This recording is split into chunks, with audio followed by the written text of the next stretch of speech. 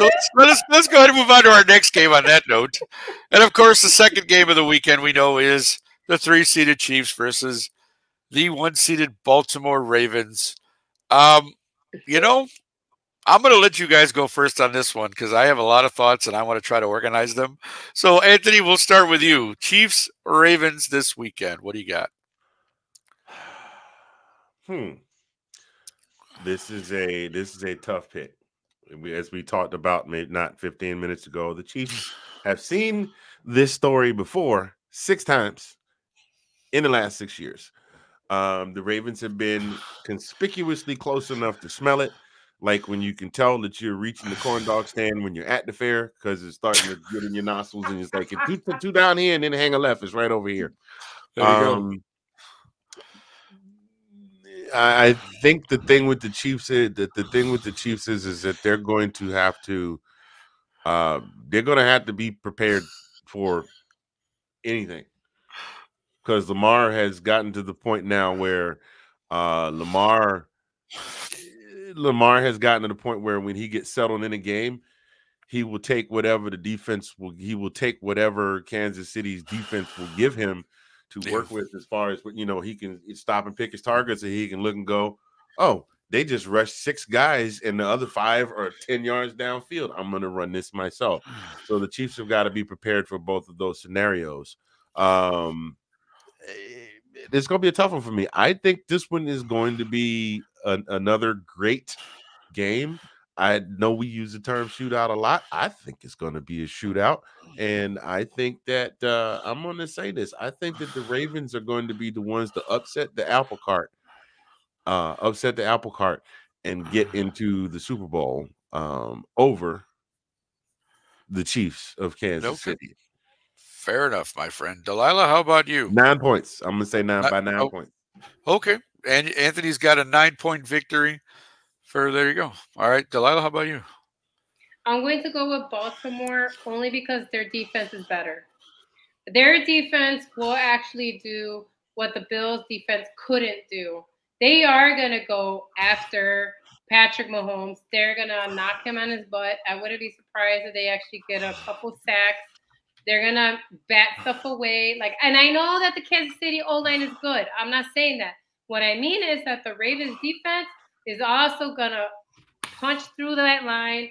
They're going to pressure. They got big guys who go out, their fullback, what's his name, who can block, and what's his name anyway, but you know what I mean. So all I know is that Baltimore had the best defense all season. Do you know, they led in multiple categories? Lights out defense.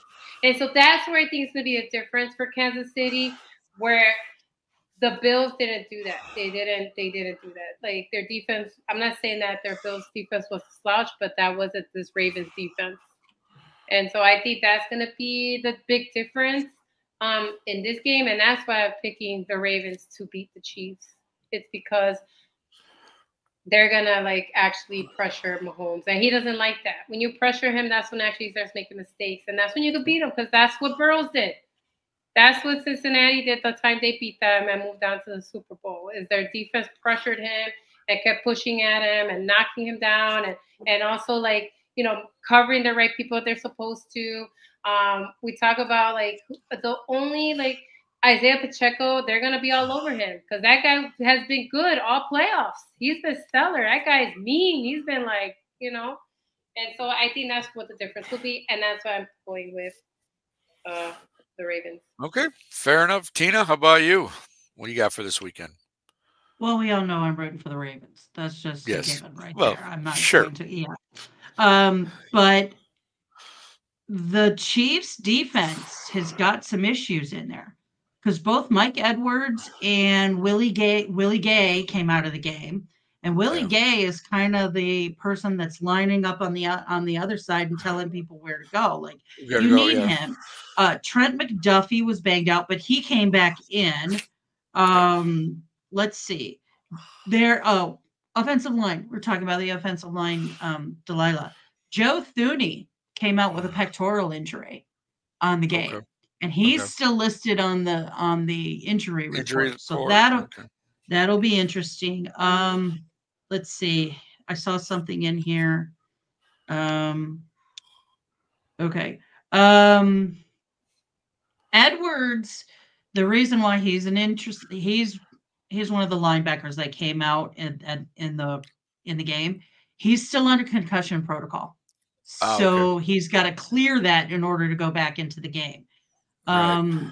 And then also Pacheco cleared concussion protocol too. So he'll be back in, but Morris is taking time. I mean, the Chiefs are beat up and they were coming together, but they definitely have some issues. But I agree with everything that Delilah was saying. And as I was given information via a lovely producer too, what he said is Todd Monken, the Ravens OC, has been a huge help for Lamar. Yeah. He's been able to help Lamar balancing and keeping the team balanced and working through all that. And that was that. And I agree with that. That was the one thing that Sean also said is Lamar is at the point where he's letting the defense tell him what they're going to do. And he can go somewhere else. So I think isn't the only reason. Yes, it takes players. It takes everybody else, Nathan. Yes, I completely agree with that. I don't know the team as well as you do, so I'm going to always be on the side of caution with that. He's good, and I think he's hungry. He is hungry to prove a point. The Ravens are hungry to prove a point. So 100%. I don't think this. I think this is going to be a close game. That's in my opinion. Yeah. So we'll see what happens. So Todd Monken was a good addition. I have no idea where he came from. Do y'all remember where he came from? He came from some college team somewhere, Baltimore. Oh, was it Georgia? I can't remember.